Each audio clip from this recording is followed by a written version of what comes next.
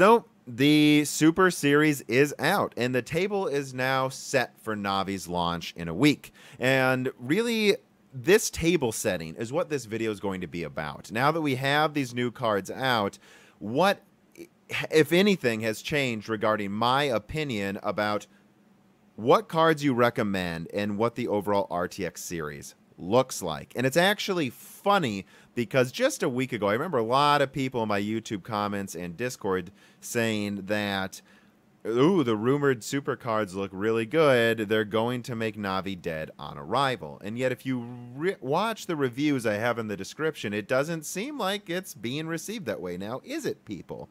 And this brings me to a thing I vehemently disagree with that I've seen some reviews say, that the Super Series is what the RTX lineup should have been at launch. It's not even halfway to what it should have been at launch, in my opinion. And let's take a quick look one more time at my previous video of where I go over what an aggressive RTX series would have looked like.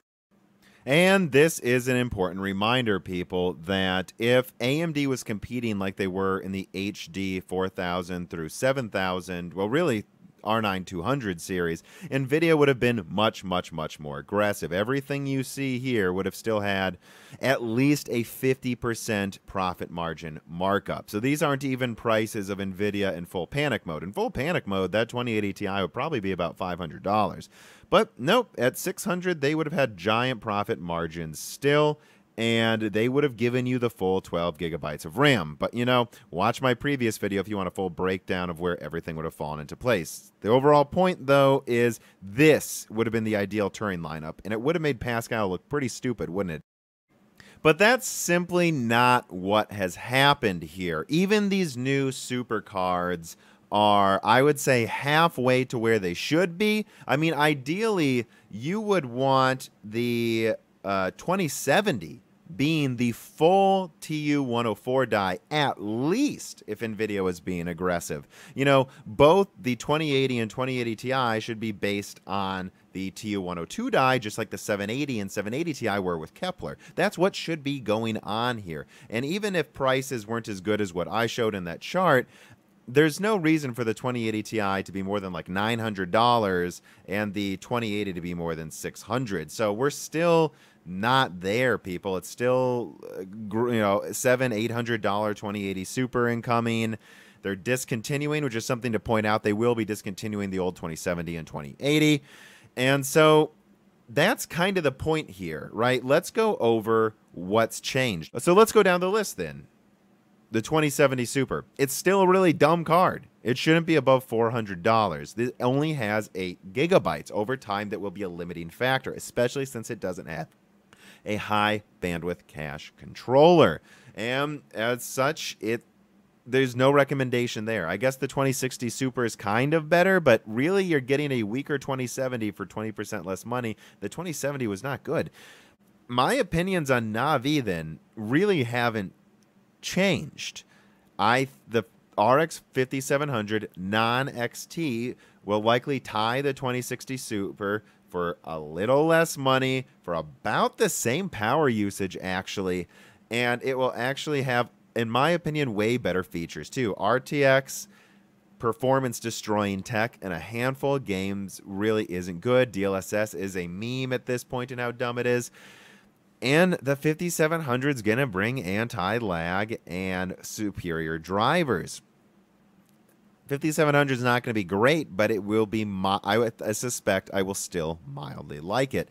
And then my opinion of the 5700 XT really hasn't changed at all either. The 5700 XT is going to roughly tie the 2070 Super for a lot less money, especially if the 2070 Super really is going to be sold above $500. It's like you're paying 20% more performance for what? Nothing.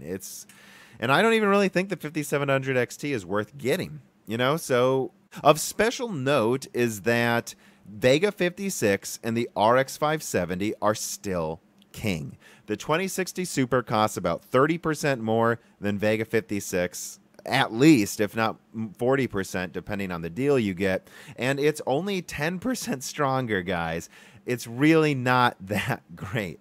And I know you'll find some games where it's close to Radeon 7, but you'll also find a couple new games where Radeon 7 is next to a 2080 Ti. The point is the 2060 Super's 9 to 15% stronger than a Vega 56 it costs, almost 50% more than. And that's ridiculous.